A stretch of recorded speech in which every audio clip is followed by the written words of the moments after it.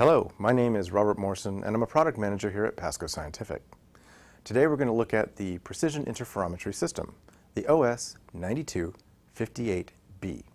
Included in the system is our precision interferometer, the OS-9255A, a track for mounting your laser, the OS-9172, the accessory kit, OS-9256A, and a laser, the OS-8514.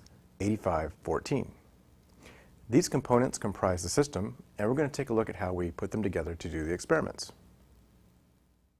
For Michelson interferometry, I'll be using the component holder with lens, the beam splitter, the compensator, the movable mirror, the adjustable mirror, and the screen.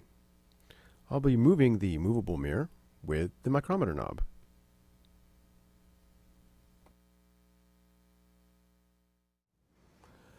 Okay, I've placed my bench right up against the side of the precision interferometer, and I've placed my laser on my bench. The beam is traveling through the lens holder to the mirror, and it's bouncing back, and this is the first step of alignment. I've rotated my components so they're out of the way, and I've removed the lens so that the beam can travel clearly through and bounce back, and I'm aligning it so that it bounces directly back to the laser itself. So I get the beam coming and going, and this ensures that I will line things up in the proper optical path for the experiment. Next, I'm going to move the splitter into place, and when I do that, I'm going to send one beam to the adjustable mirror, and I'm going to send the other beam through to the far mirror and then back to the lens. And as you can see on the screen, hopefully, I have two very clear beams, one above the other. And I'm going to adjust my splitter until they're right on top of each other, and I'm going to cinch it down.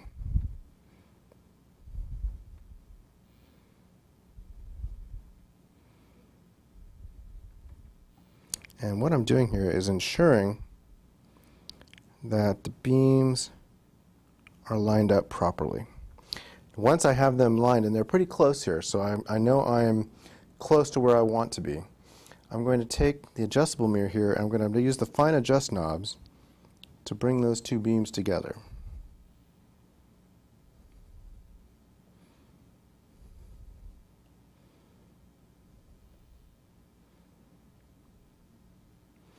Now, as you get close, you're going to actually start seeing a little bit of wavering, and that means that you're starting to see a fringe pattern. But what I'm going to have to do now, and this kind of is counterintuitive, is move my compensator lens back into place to make sure that I'm properly compensating for the path of the beam. I'll check my alignment, and then I'm going to bring my lens back into play here, and I'm going to have to adjust it until the beam is right back where it was before. And once that actually happens, I should see my fringe pattern form.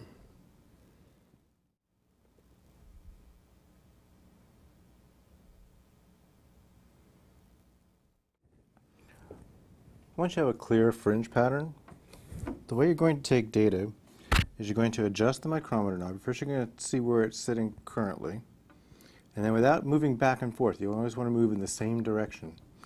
You're going to slowly crank the knob, and you're going to see the fringe pattern move. And you're going to count you're going to pick a point on the screen, and you're going to count the number of fringes that go by as you turn the knob. And it's usually best to pick a fixed number, for instance 20 or 30 fringes.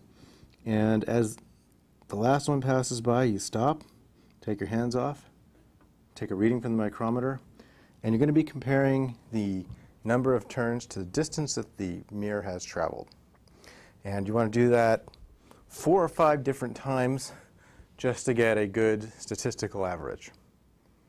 And once you have that, you'll be able to calculate the wavelength of the light.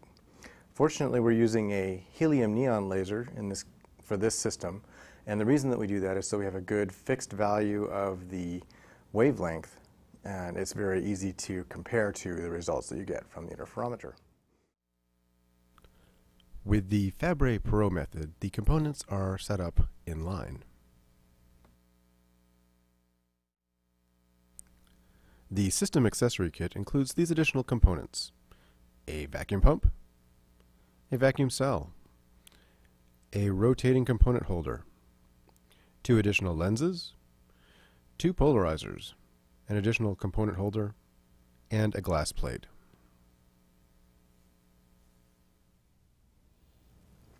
I hope this overview of the precision interferometry system was helpful, and if you have any additional questions, please do not hesitate to email us at physics@pasco.com. And as always, in particular when you're using a laser, don't forget to practice safe science. Thank you.